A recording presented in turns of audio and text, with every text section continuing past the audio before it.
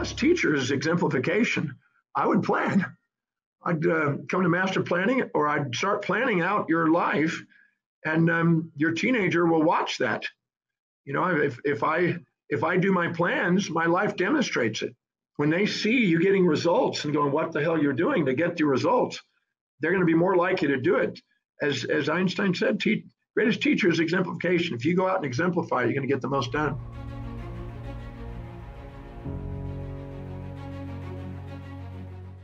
Whatever you're doing, if you're in a job that you're got your primary source of income and you have another career that you're attempting to get launched, my advice, some people, if you have some liquid capital and you got enough reserve to go and start the business, then maybe that's one path. You just go out and do it. But if you don't, my advice is to do a number of things. One, take a list of everything that you're doing right now in your business, current business, make a list of them, and then ask, how is doing this right now helping me in my future career? And once you answer that, and don't answer one answer, answer 10 to 20 or more answers per job responsibility. How's it help me get there? If you can see that what you're doing is on the way, not in the way, your energy will go into that more effectively. You'll be more likely to move closer to this objective. And then what you want to do is you want to master plan out the new objective so you know what you're going to do and make sure it serves somebody and earns the income. A lot of people go out of fantasy, don't think of a way it's going to serve people that's not marketed properly.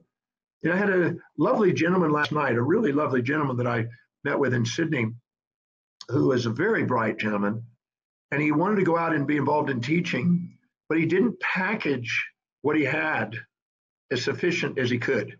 I mean, without a doubt, just talking to him, he was extremely bright. You could see he was dedicated to learning. He had great knowledge. There's no doubt in my mind he could help people, but he hadn't packaged it in a way that met the needs of people. And so he ended up going back to his comfort zone because it was making money. And he about gave up on his goal because he didn't plan it. That's why planning is so important.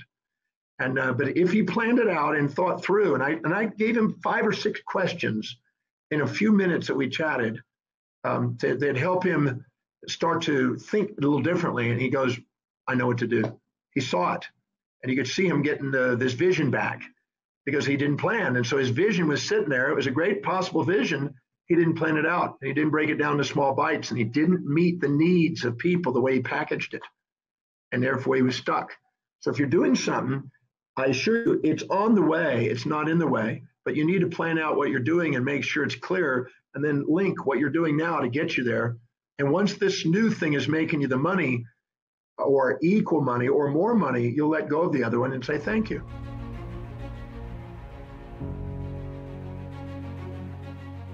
If you have a goal, if I have a goal to earn a certain amount of money this year, and let's say it's $500,000, something like that, $1 million, or even 100,000 or 50,000, doesn't matter how much. If I don't see that at the beginning of the month, at the end of the month, that I'm $4,000 to $5,000 of income, then my metrics are showing that I'm not on track yet.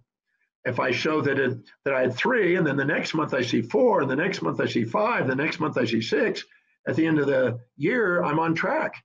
So evidence is basically metricing what you're doing and making sure you're setting out and getting what you set out to do. If I set out to reach so many people on webinars and podcasts and live TV and radio and all those things, if I don't see any evidence and I'm not metricing those, I'm not going to know what I'm doing. So that's what evidence is. So you're basically measuring what you're getting done.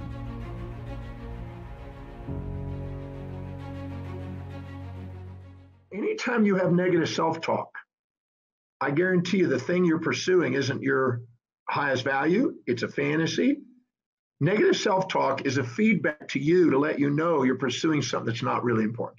Guarantee it. You're trying to be somebody you're not.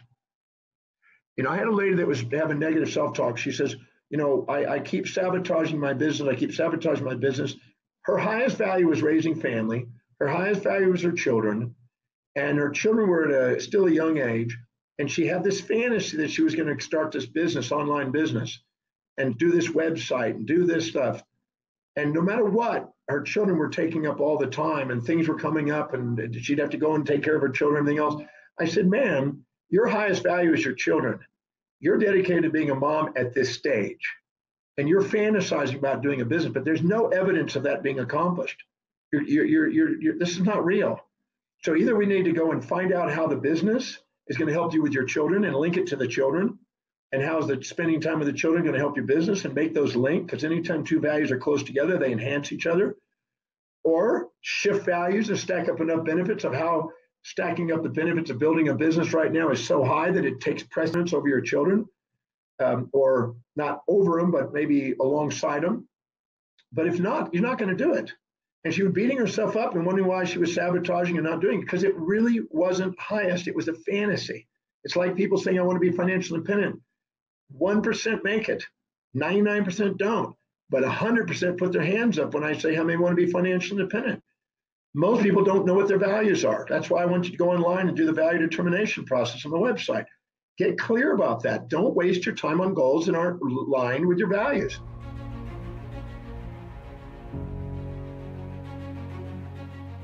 So I'm going to confront passion. Passion, go look up right now, whoever's online right now, go up to your little cell phone, go look up the word passion, look up etymology, etymology,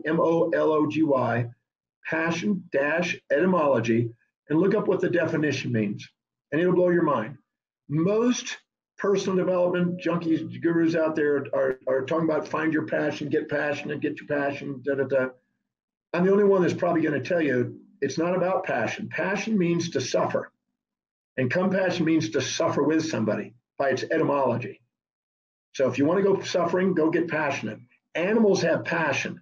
The animal passions are greed, lust, sloth, immediate gratification, addiction. These are the passions. An inspired mission is different than a passion. I'm going to teach you in all my programs, I'm about inspired missions, not passions. If you want to go and do passions with other people, that's fine. But passions are transient. They're impulse-based. They're instinct avoiding. They're basically transient. They go up, you get a high, you go down. Passions are what usually cause people to lose money in the stock market. They're emotional exuberances. So I know you hear something different than that, but I'm going to lay it straight. Go look it up, read, do your homework, quit just following somebody's statement without thinking it through and learning, and realize that an inspired mission is different than a passion. And a passion is not where it's at. I'm not passionate. I'm an inspired man on a mission. That's a different energy. That's something that you'll endure pain and pleasure in. A passion is avoiding pain, seeking pleasure, and setting up a manic episode and a fantasy episode and rising up with a fantasy and then crashing because you're unprepared and you're basically not preparing things in advance. So I'm not promoting a passion in my seminars. I personally define it and let them understand the distinctions.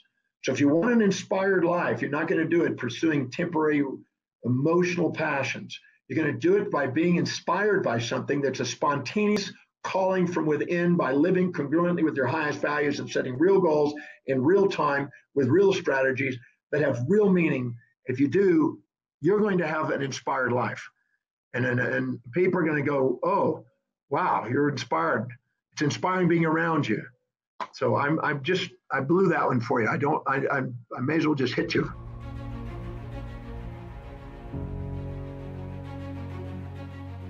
You have a value on something else, relationships, family, serving people, social causes, or whatever.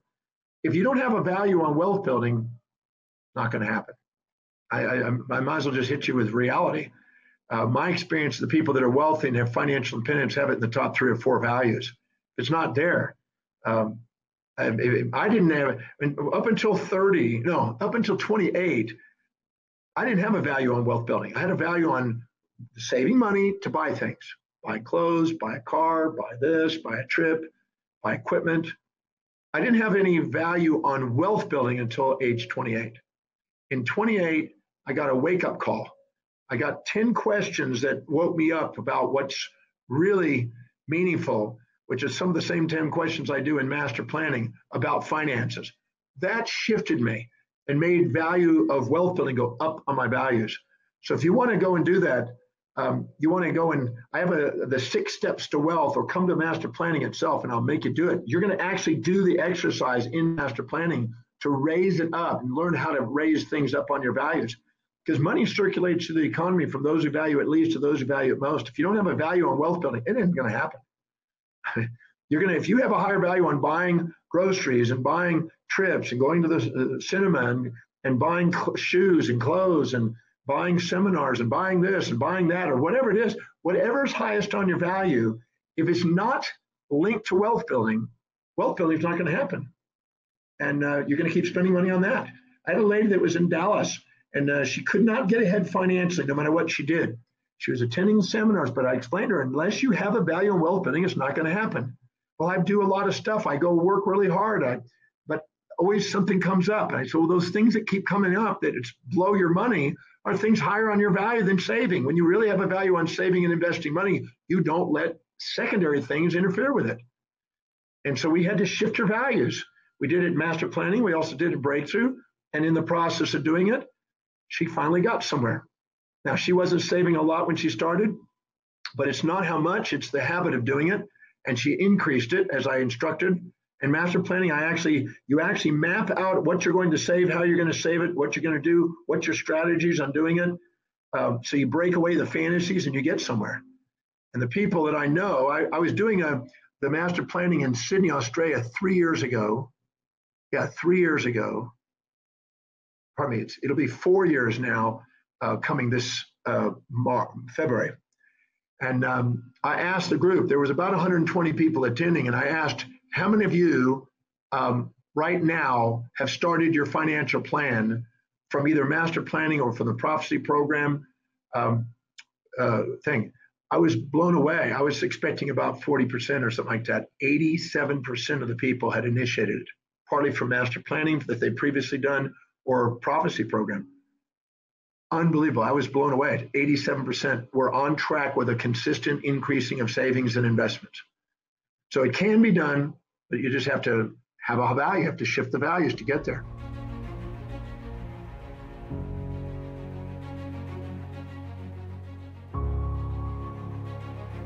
Well, in actuality, nothing is missing. And I explained that in the breakthrough experience. Nothing's missing.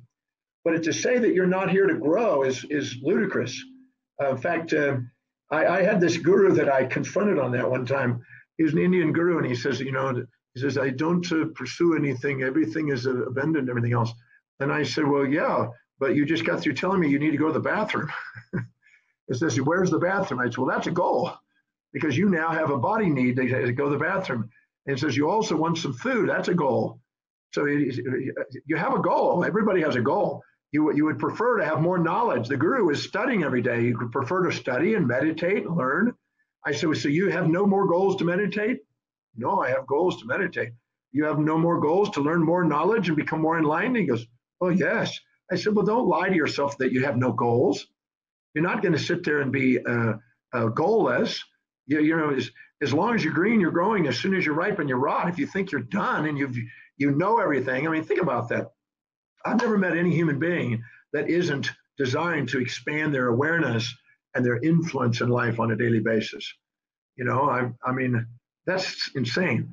They want to expand. They want to open up. Now, you can do that by perception, decision, or action. You can expand your perceptions and realize you already have things you didn't know you had. But that's still a goal to become aware, a goal to influence, a goal to be more present. I mean, the second you're present, you're going to get distracted by events because you're going to go pee, or you're going to go and have to talk to somebody, or you're going to have to go eat. And then you're going to be out of presence sometimes, and you're going to have a goal to be present again. So I think you've got to get real about what spirituality is. I never like to put spirituality in a box. I think spirituality is everything. Everything that a person does is part of spirituality, as far as I'm concerned, even goals.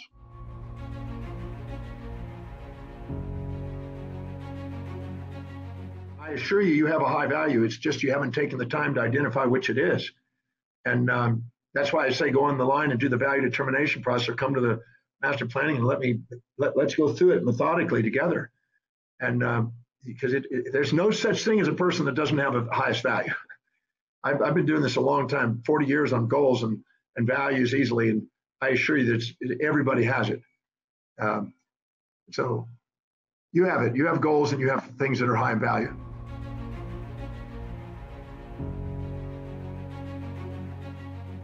I'm not a big guy on going, oh my God, I'm a success. I don't think of myself as a success. I think of myself as a man on a mission, inspired mission. But I don't sit there and go, oh my God, I accomplished this. And I go, whoo, whoo. And I go, I go and rah, rah. I'm not a rah, rah guy.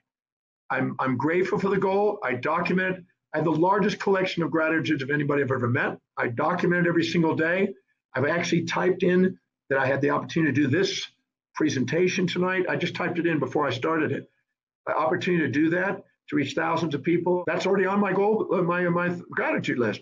I'm a firm believer in doing a gratitude list, documented, but sitting there and going, wow, wow, wow, and hi, hi, hi, and oh man, and celebrate and go have a drink and stuff like that to me is unnecessary. I'm not interested in that.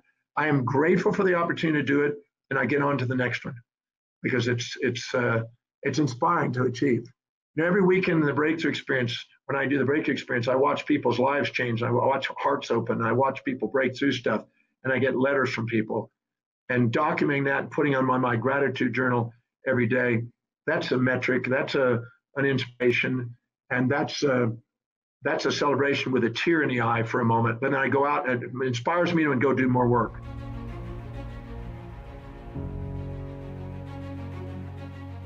Well, first identify what the value is, and then ask yourself, okay, what is it I absolutely love to do, and how do I get handsomely paid to do it, and how do I structure it? I've in master planning, in one master planning, we started 13 companies. And it started from just that. We looked at what the values are, started from there and worked out and looked at what they love doing and what they spontaneously do.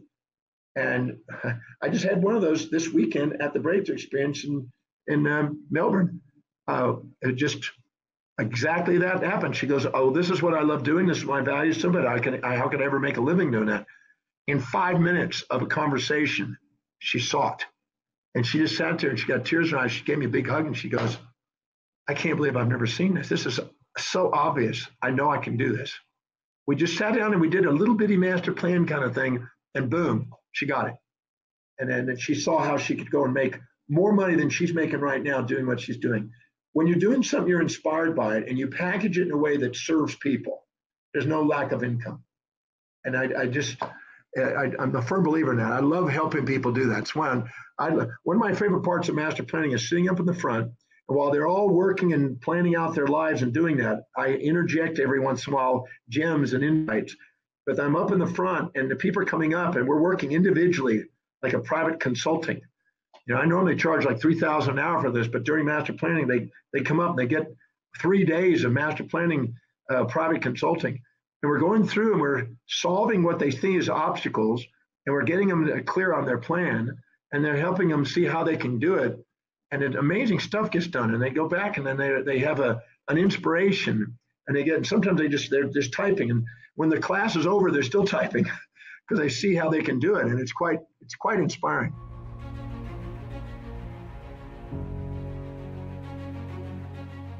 Well, when you're hiring somebody, you want somebody that's inspired by the job that you're going to delegate. So be clear about the job description, and then you want to have the best you can find for that person. You want to hire somebody that's greater at knowledge about it than you are so you can release it and they're engaged in it, inspired, and it's highest on their values and they can see how that job duty is going to help them get what they want. So you can release it and not have to micromanage it and push them uphill and get on with doing what you love doing. But if you're not ready to hire that, do it in increments. If you believe that the advantage of going and hiring that right now will catalyze your company to go forward, take the risk. The worst thing can happen is at the end of a month or 2 or 3 months, the amount you paid to get that done, if it doesn't come out the way you want it, you can refine it. It's be organic, but that's where foreplanning is. If you're going out and you're actually doing the foreplan, you can actually see whether that's probably going to make the money or not. And if not, don't hire them. If you can't see how it is, if you can't give them the action steps that you feel with certainty to generate more income than the cost, then you haven't done your plan properly yet.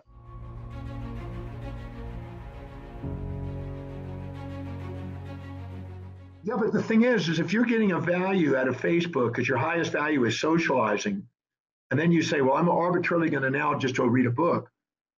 If that's not your highest value, it's just you're going to go back to Facebook. You need to truly set a goal and know what's really valuable to you. Now, I don't do a lot of social media every single day. I got an intense schedule. I got an agenda every single day. It keeps me busy every day. And so I do what is the highest priority things for me today. If social media is providing you more advantages and disadvantages, you're going to continue to do that. If reading a book is giving you more advantage and disadvantage, you'll do that. But if you don't see how the book's going to give you that result, you're not going to do it. You're going to go back to social media. Be honest with yourself when you're setting goals. Don't just arbitrarily pick one and, oh, I need to be doing this. I should be doing this. I ought to be doing this. Because those aren't your goals. Look at what your life demonstrates. Anytime you want to raise a goal upon your value list or a value on your value list, stack up the benefits. Because when the why is big enough, the hows take care of themselves. Write enough reasons why reading the book is going to help you in social media. Write enough reasons why the reading of the book is going to help you in the areas that you know are important. But first do your values to find out what's important and then link reading to that. I have no problem reading. I love reading. Every minute I get extra, I'm into reading a book or reading online. Thank you for joining me for this presentation today. If you found value out of the presentation, please go below and please share your comments. We certainly appreciate that feedback. And be sure to subscribe and hit the notification icons. That way I can bring more content to you and share more to help you maximize your life. I look forward to our next presentation. Thank you so much for joining.